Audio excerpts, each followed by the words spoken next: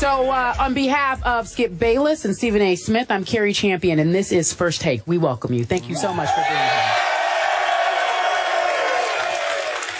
here. Skip, would you like to address this crowd? I would. I just want to say thank you, Cleveland, for showing us so much love and so much support. Love. Thank you.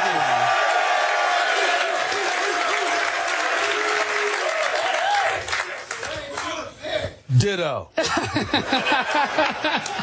Obviously, we're talking all things Game 4, so let's get to it. Game 4 tonight, 9 o'clock, ABC. Apparently, some say it is a must-win game for the Warriors. Obviously, the Cavs are up 2-1. And now the Golden State Warriors are favored by 3 points, Skip. Earlier today, though, it was 2.5. I think odds makers in Vegas, apparently, according to you, they listened to you. I had an impact. You had an impact, and now the Golden State Warriors are favored by 3. Who wins the game tonight, my friend? Stephen A. Smith, I must tell you, now that we're doing these afternoon shows, it's been a little tough to have to sit across from you hour after hour after hour looking at that face. I love you, but I don't always like you. And yet, I must admit to you, you keep making the case after compelling case after powerful point about how the Cavs are going to win tonight. And you're influencing me a little bit, I must say, even though I influence those odds makers. But I always tell you, I'm speaking with the courage of my convictions, and you mock me for that. I'm not speaking now with the courage of my convictions. I'm a little shaky about Golden State winning tonight. And I have swung from Golden State's going to sweep after Kyrie went down, start the parade in the Bay Area, to, after what I've seen the last couple of games, does Golden State really have a chance in this series? Seriously, that's where my heart is right now. I think Golden State will win tonight. I know you guys don't want to hear that here unless we have some Golden State fans, but I don't know. That's fine. You should boo it. Obviously, Golden State badly needs to win tonight. I am sure of one thing. You will see energy and urgency and intensity from the Golden State Warriors you have not seen since Kyrie went down at the end of Game 1.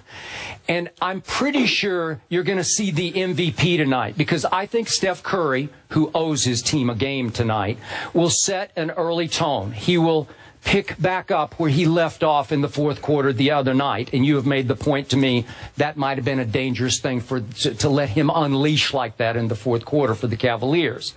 I think we won't see Steph shooting those indecisive out-of-rhythm shots against Delhi.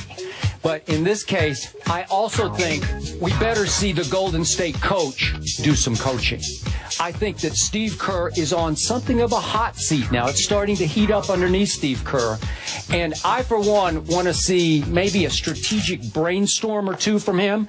I don't want to see Golden State allow LeBron James to walk the basketball all the way up the floor and all the way into the lane and shoot a shot at the end of the shot clock. LeBron James has owned the pace of this series.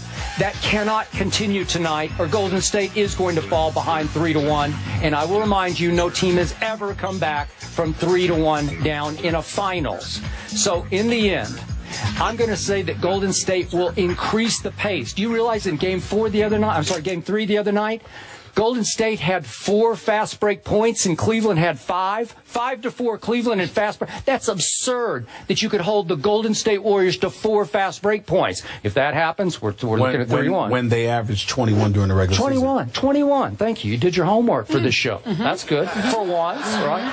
I'm kidding. I'm going to say Golden State hits the century mark for the first time tonight in regulation. I'm going to go 100-95 Golden State, and we will have a great series. Right on cue. Couple of points to make. Of course I do my homework because Skip Bayless doesn't sit alone. That's a fact. That is a fact. Number 2, and more importantly, the Cleveland Cavaliers will win tonight's game. They will be up 3-1. They will be up 3-1 in this series after tonight. And Tuesday night, Game 6 next week, the Cleveland Cavaliers in the city of Cleveland will be celebrating its first NBA championship.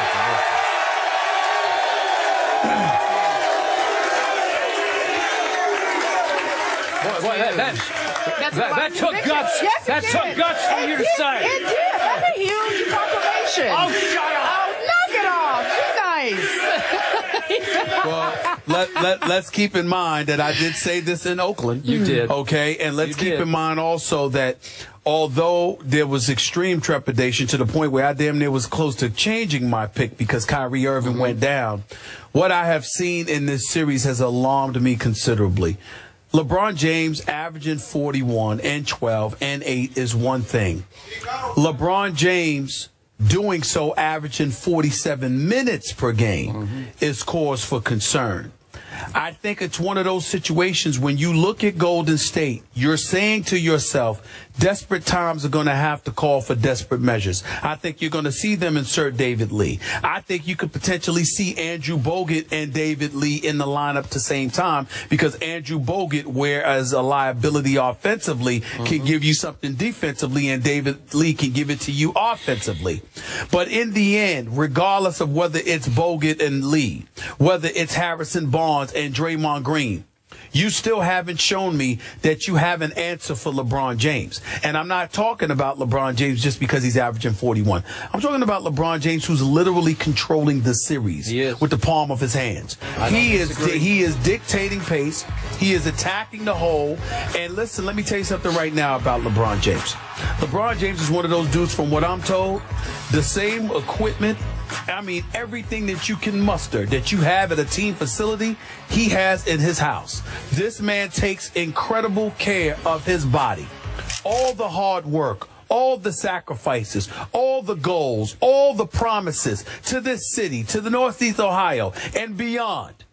You're 2 victories away from a championship, and a Golden State team that has no experience is going to get in the way of that.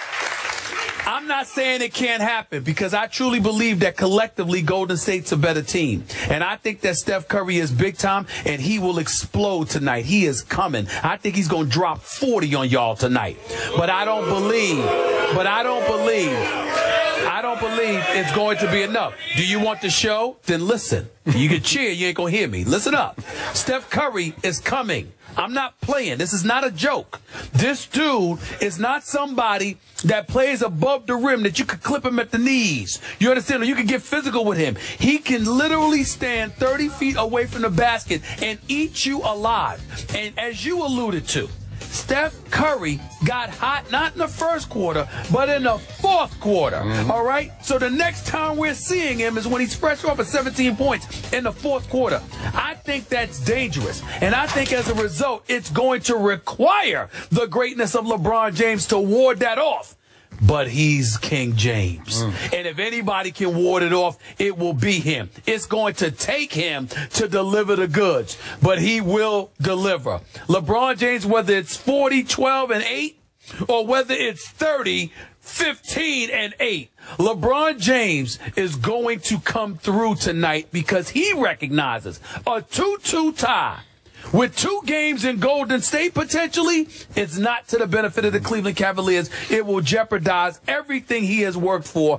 I simply don't believe that a team devoid of anybody on its roster with a championship pedigree can derail the destiny ride that LeBron James appears to be on. I'm rolling with King James.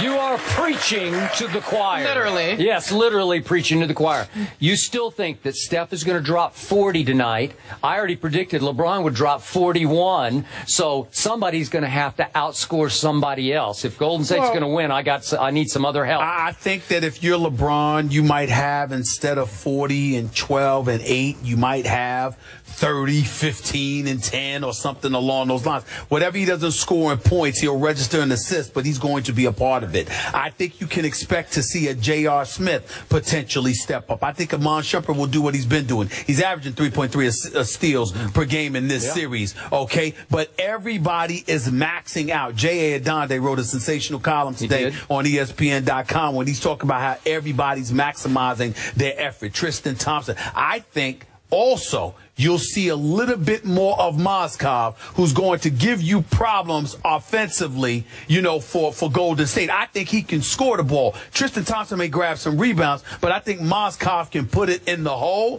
Plus, he's a better free throw shooter. Tristan Thompson's averaging like 43.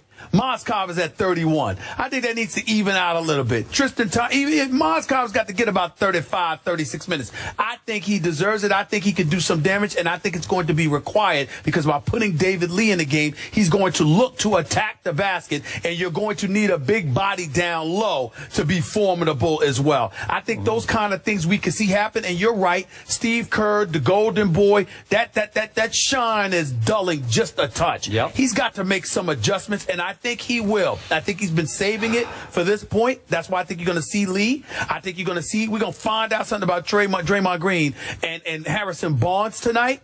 I think you might see a little bit more of Bogut, not a little bit less, as awful as he's been. You need to do something defensively because LeBron is getting to the hole at will. And Bogut is the only guy that's going to be able to neutralize him to some degree. But LeBron is not going to shoot 40% the whole series. It's just not going to happen, man. This dude is going to come alive. He's a dude that shot 55% in the playoffs last year. I mean, come on, it's 40% stuff. That ain't LeBron. Somehow, some way, he will get out of these doldrums, and he'll start shooting more accurately. Yeah. And I think tonight's going to be that night. Final thoughts. Here is all I know for sure. In my many, many years of covering NBA Finals, I have never been more intrigued and excited about a Game 4 than I am for this one. I agree with All that. right, This is the series. This could be the series. Yep. Game 4, again, Golden State favored by 3. All the Cavs are now favored to win it all. We need you folks at home to do us a favor. Game 4, according to Skip and Stephen A. Pivotal. What do you think? Who will win tonight? Cavs, Warriors? Reply, hashtag FTPick. That's the hashtag FTPick. We will reveal the results a little later on in the show. Also, again, Game 4 tonight.